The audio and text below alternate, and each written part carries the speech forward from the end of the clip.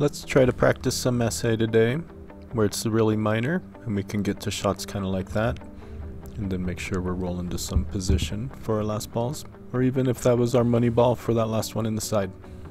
And here we go. So just line up 4 balls, kind of make sure that you don't have a straight line to the ball that you want to make contact with, and we're just going to aim outside of that ball and just watch it curve around. Now I've only used about a lag speed of 4 to 5, not hitting it too hard. I'm just using my inside English, hitting the face of the ball, and I'm only about 45-degree angle. Now let's line this up. Obviously from top view I can see I was off a little bit on my second ball, but here we go. So center inside English again. I didn't hit it very hard. We're just practicing today to try to get that cue ball to curve around, and you're just gradually going to get a feel and see how it works for you.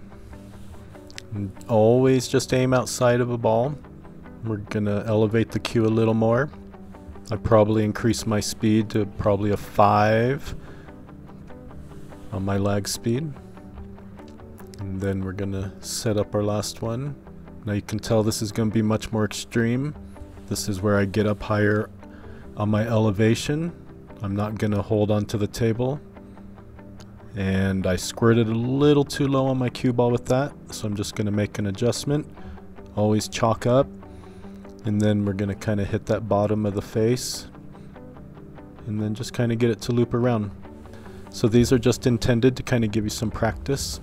I wanted to show you these at this angle now, just so you can see I'm about a 45-degree angle, and I'm not going to hit it very hard. That would have been about a 4 or 5 on my lag speed. And I'm just going to set this up.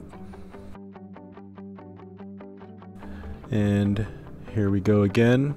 I've just inclined my elevation with the butt end of my cue slightly, but you could tell I did not hit it much harder, if any. Just set this up again. Let me run around and then set this up.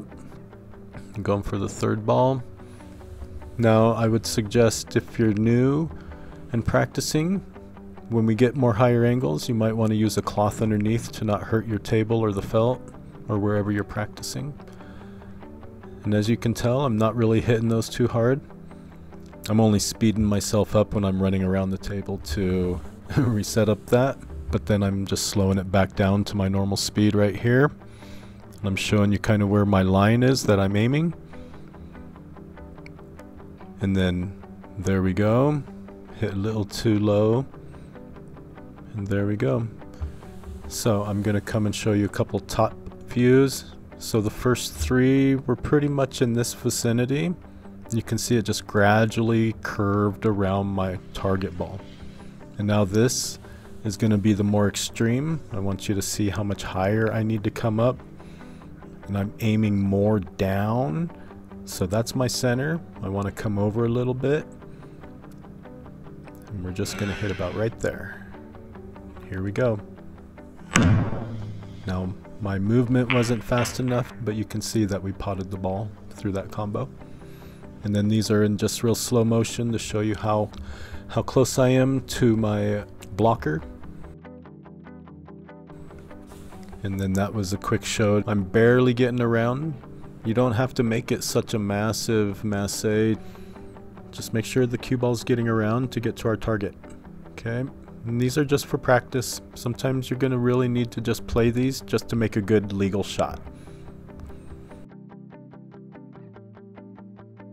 Good luck. Let me know in the comments if you need any help.